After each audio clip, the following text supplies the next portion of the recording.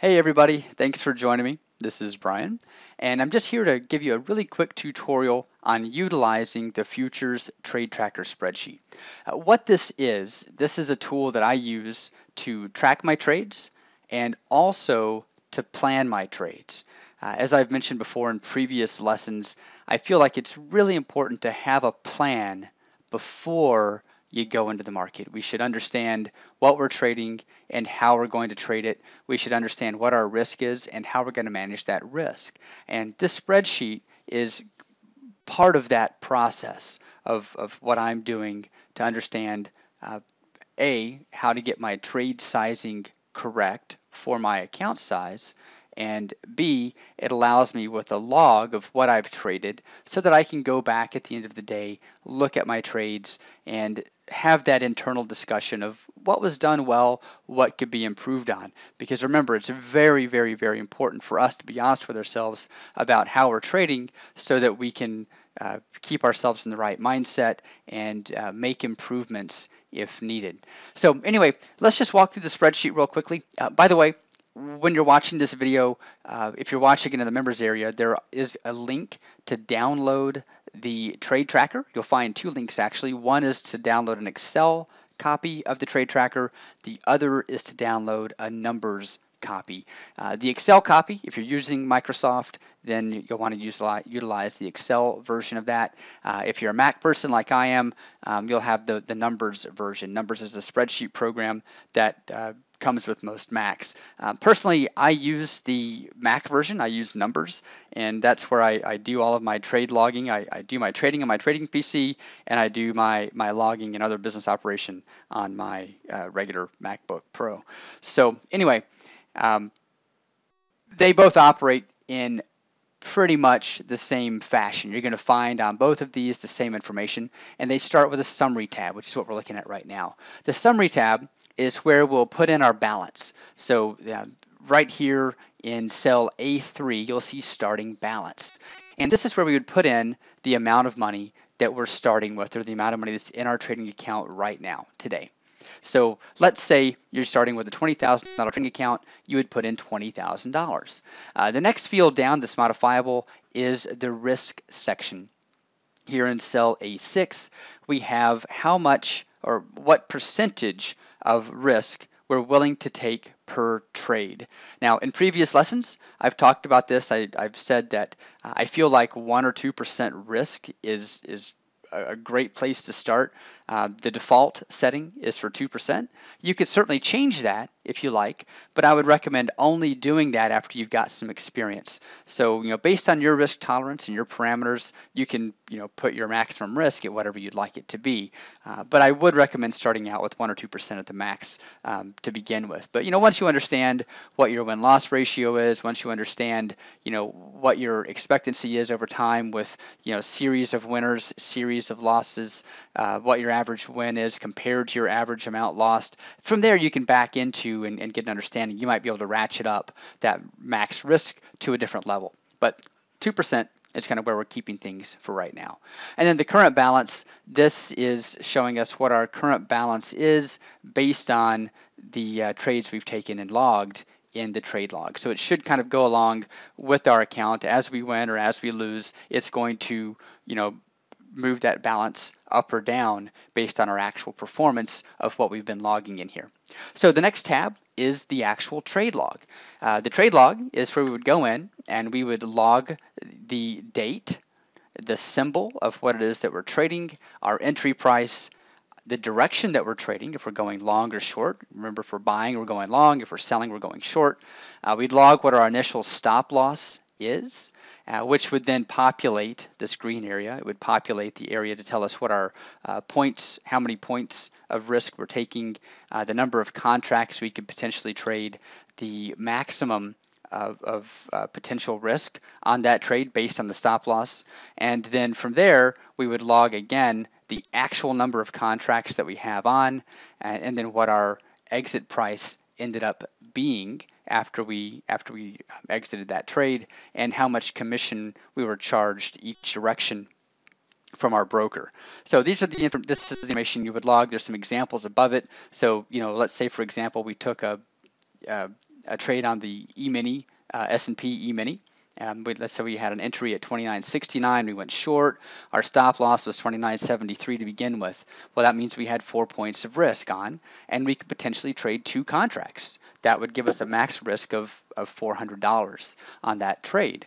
How many did we actually trade? Well, once we put that trade on, maybe we traded less. Maybe we just traded 1 contract. We would put in the number of contracts that we actually traded, and then we'd put in the point where we actually exited that trade, and then we'd put in how much commission we were charged on the way in and the way out for our broker. So, for example, for my broker, with trading 2 contracts, I'm charged $4.10 commission each way. So then it populates the rest of this for me to tell me that on that trade, I would have had a profit of about $591. It was a win, and it would have been a gain on my account of 3%. And you would do the same for your next trade, and so on and so forth. In order to add fields, all you would do is grab this blank field down here at the bottom, do a Control and C to copy it, and then you can just paste in however many different lines you'd like to have of that right down below it. When you enter your date, it is set up to be entered as month, day, year. So if you do want to change that, you can change that in your date formatting, but it's set up as month, day, year. So anyway, that's how you would utilize it to track your trades. I find it to be a great help so that I can go back and look at when I was making these entries to find out, did I trade to my plan? And I have to be honest with myself if I did or didn't trade in my plan, but it's a good way to review and keep a log of what it is that we're actually doing. I also find it helpful in planning my trades because this allows me, as I mentioned earlier, to find the right number of contracts or right number of positions I could take based on my actual account. By the way, real quickly, there's another tab here called Tick Values, and the Tick Values tab is where the instruments that I'm trading are kept. So the information about the instruments, I personally, this is my spreadsheet basically. So the things I'm looking at are the ES, which is the S&P E-mini, GC, which is gold, CL, which is crude, and the NQ, which is the NASDAQ E-mini. So those are the symbols that correspond to what you would enter here in the trade log. This is what I'm trading, so that's why this is what's featured here on the spreadsheet. It breaks it down to tell us, what the tick increments are, value per tick, number of ticks in a point, and then what the actual point value is, as the trade might move for or against us. So anyway, that's what that tick values tab actually is. So how would I utilize this for trade sizing? How would I utilize this to find out or to figure out what and how much I would potentially trade and what my reward might potentially be on that to help me decide if I actually want to take a trade? So let's just talk about some hypotheticals here. I've got the NQ here on my screen, so let's do it based on the NQ. What I'm going to do, this is all totally hypothetical, just to give us some data to put into the spreadsheet to think through and potentially plan a trade. All right, so this is not a trade. I'm not telling you to take this trade. If you're watching it in hindsight, 4 days from now or a month from now or 2 months from now, this is not a trade that I put on. I just want to make that very clear as we're walking through that. This is just simply for demonstration purposes. I don't want any emails going, blah, blah, blah, you didn't take that trade. No, I didn't. I'm telling you right now, I didn't take the trade. So anyway, hypothetically, I'm out here on a 4-hour chart. I might look and plan my trade out by starting on a 4-hour and look at where my support or resistance areas potentially are. All right, so I might put some lines on my chart on a 4-hour time period and just say, okay, what's been going on here? Where's price struggling? What are some areas that I could potentially be watching and looking at over here? Okay, so we're just looking at these areas. Got a couple of these tops have been touching right here, so we see a top and a top. As far as lines on your chart go, they are fairly subjective. What I like to look for when I do this is I look for multiple points where price has stopped and struggled around an area. It is an area for me personally. I think of it as an area more than just a line in the sand. But that's for future discussion, future training. Just talking about how to utilize the spreadsheet. Let me get back on track here. So I might put some lines on my 4-hour, then maybe I'd scroll down to a 30-minute and say, okay, well now I'm in here. I'm looking for a potential trade. Well, okay, great. Here on the NQ, I'm looking at this. I've got maybe an area through here where price has been struggling a little bit, especially if I adjust it and maybe you look here a little bit closer on a 30-minute. I see where price has kind of struggled around here a few different times in this area. So yeah, maybe potentially I'd like to look at 7801 or 7800 as an area to trade from. Again, all hypothetical.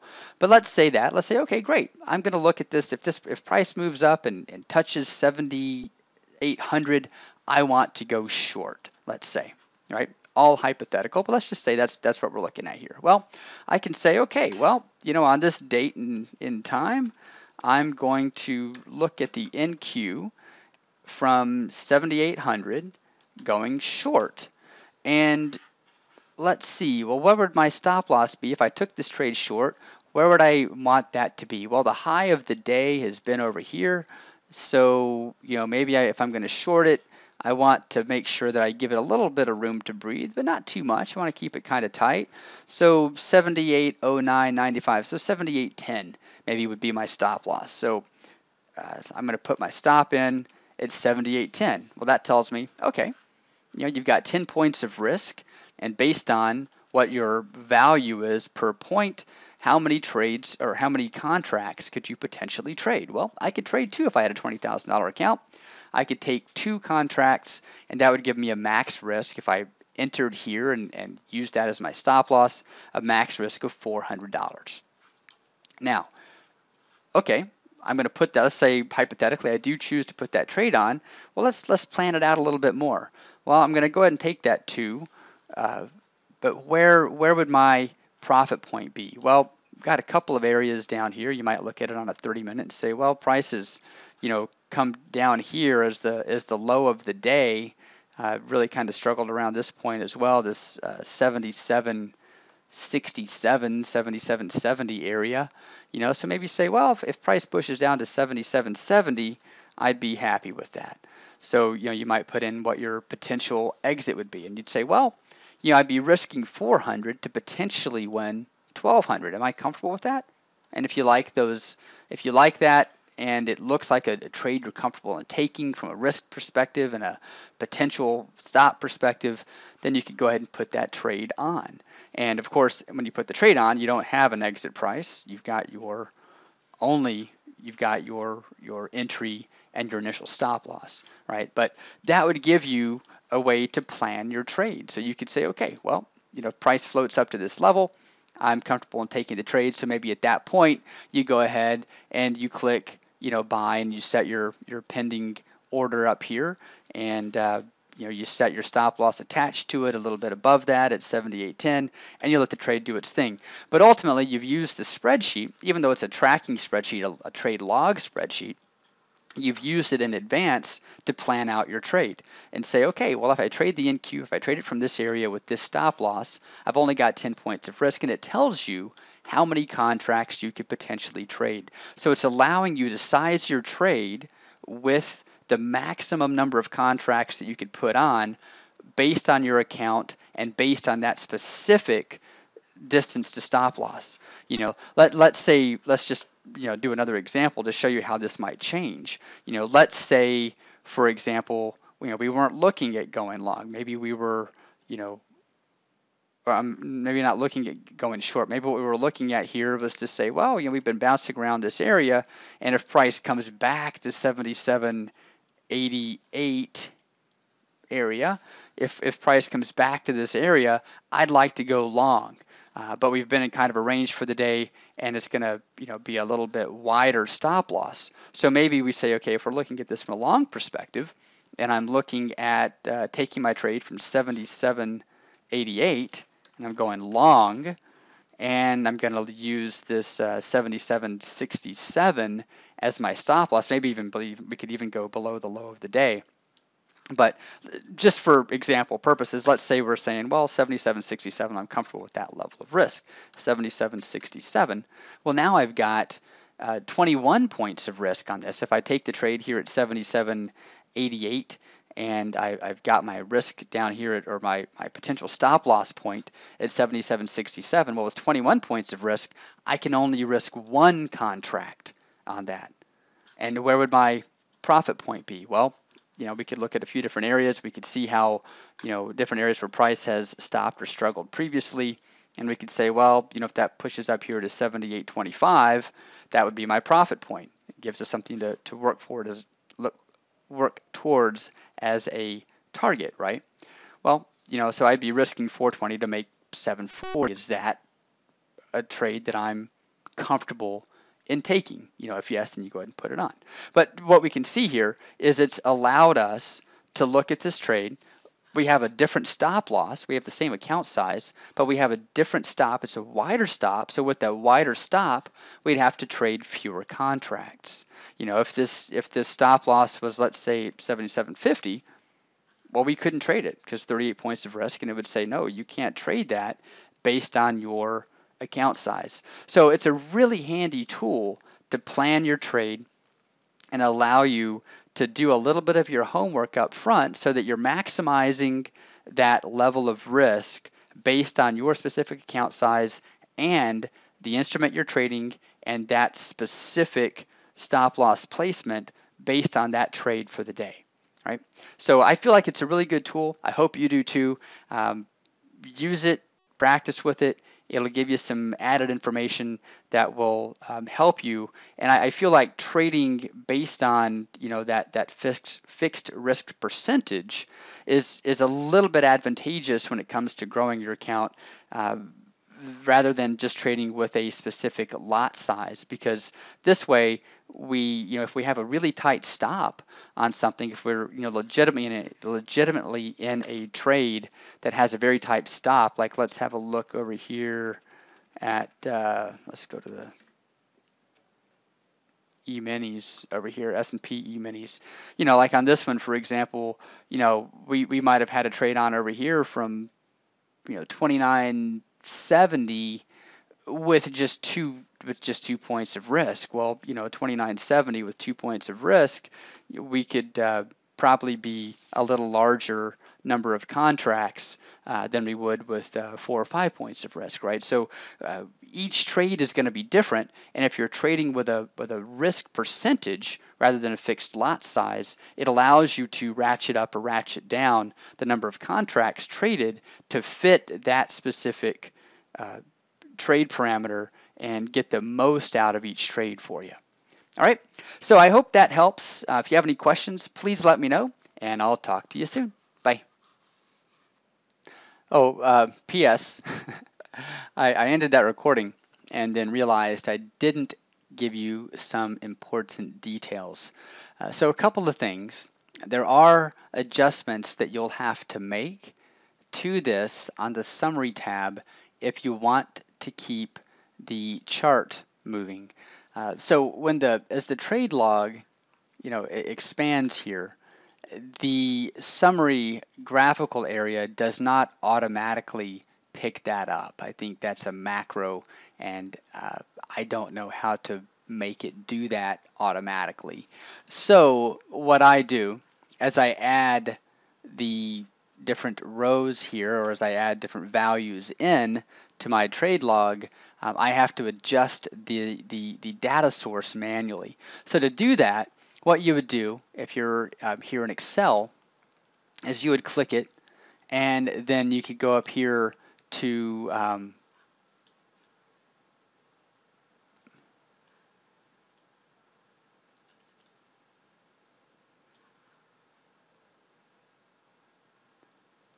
select data.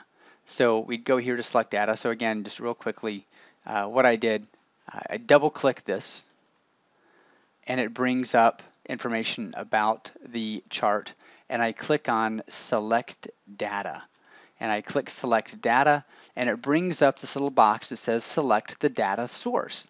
And I go here to change chart data range, and I can highlight this, and then I can just simply go here to say, all right, which area do I want it to show? And then I click OK, and it puts those data points on my chart. All right, so again, double click it, select data, and then tell it the range of what you'd like to show. So as you add additional rows in, you'd have to go here and tell it, well, I'm looking from Q2, which is this cell, to Q13, and we'd have to put in 13, or you can just drag it across there. But that's the one change that you'll have to make in order to keep this correct.